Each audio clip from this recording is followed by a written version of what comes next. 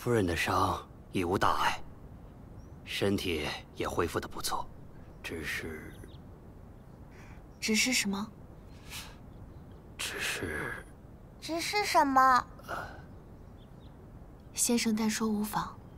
只是夫人的孕脉有些不稳，需要费些功夫保胎才行啊。我有了身孕。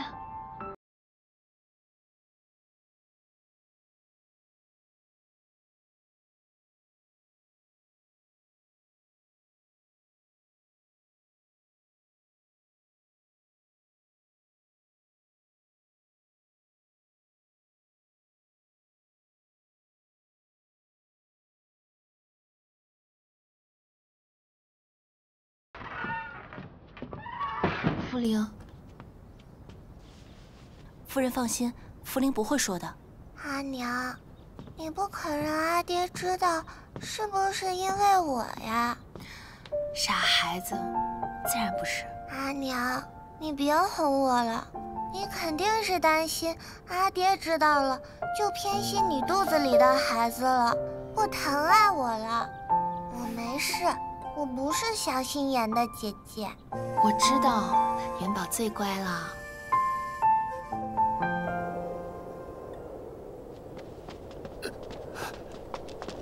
进去。王爷，他的伤怎么样了？回王爷，将军夫人的伤已无大碍，只是她有孕在身，这一伤恐怕动了胎气啊。你说什么？夫人的伤，她有身孕了。 是啊，我有了身孕。他是没有骗我，可是夫人却让我瞒着将军，不让我告诉他。你好。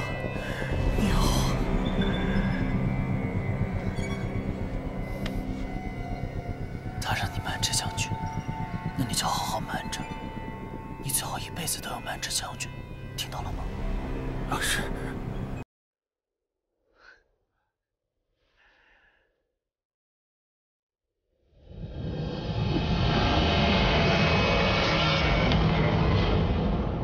帮我好好照顾他肚子里的孩子。听到了吗，荀依依？诺。走吧，走吧。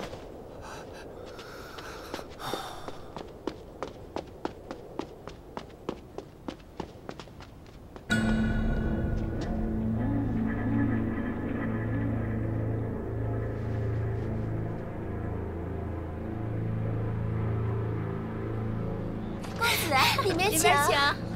王爷，把全城最好的补药都搜过来，然后……哎，你走路不长眼睛啊？不好意思。王爷，你们快去，你们快去。是。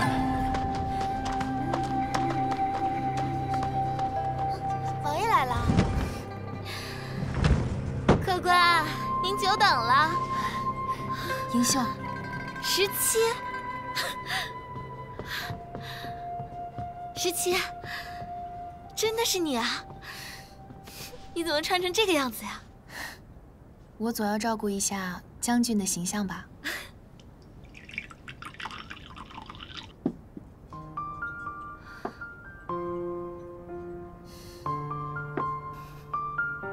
原来发生了这么多事情啊！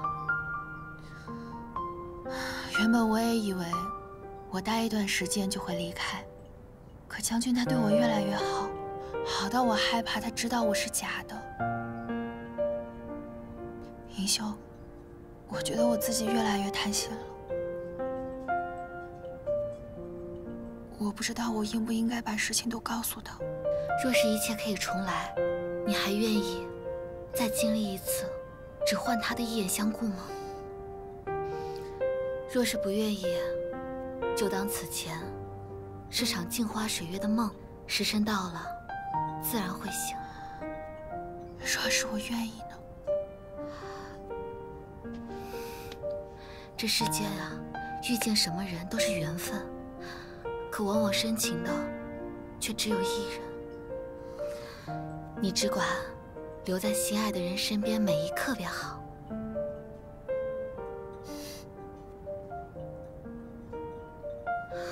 时辰不早了，回去吧。嗯。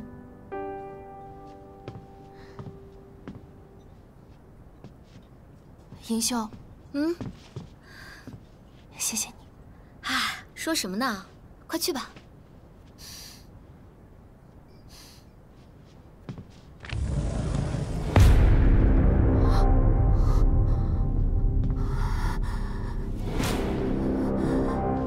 王爷，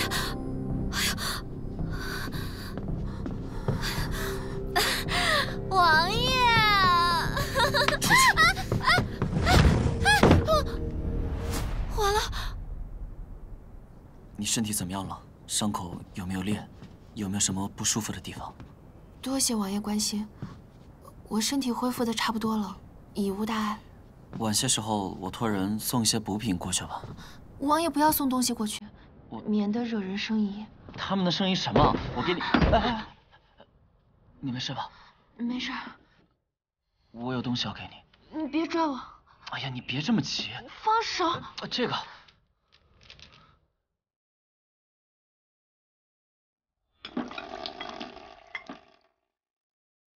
这是你的手串，本来应该是17颗，丢了1颗，我怎么找都找不到，我就补了1颗。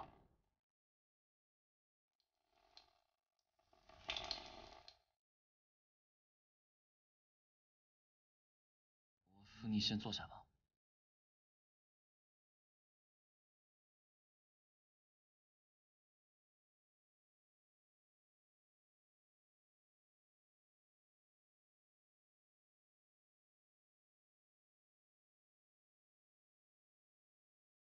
你放心，我不会再那么唐突了。你上次打我那一下，犹如当头棒喝。你说的话我都听进去了。往后你若是不想跟我私下相见，我就光明正大的找个理由去找你。以后你提任何要求，我都依你，任何。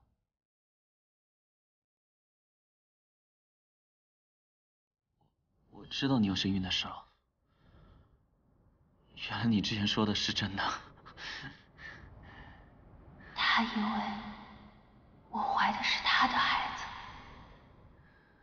幸好现在也不迟。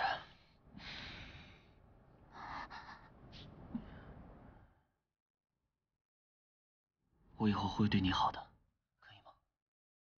王爷，时候不早了，我要是再不回将军府，有人会生疑的。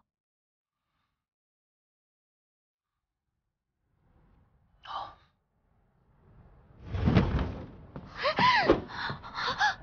17，没事，那个王爷没对你怎么样？没事。真没事啊？想我了啊！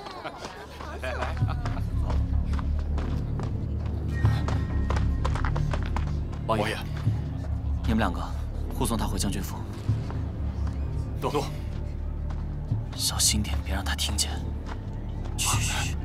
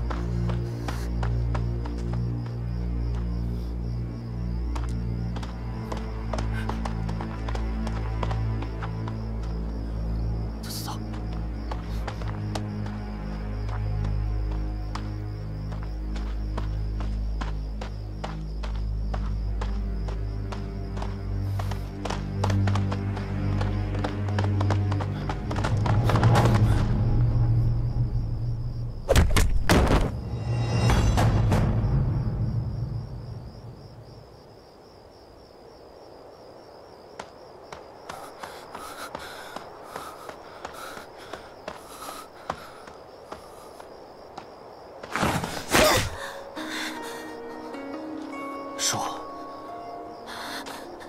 将军，刚刚有人跟踪我。没事，我带你回家。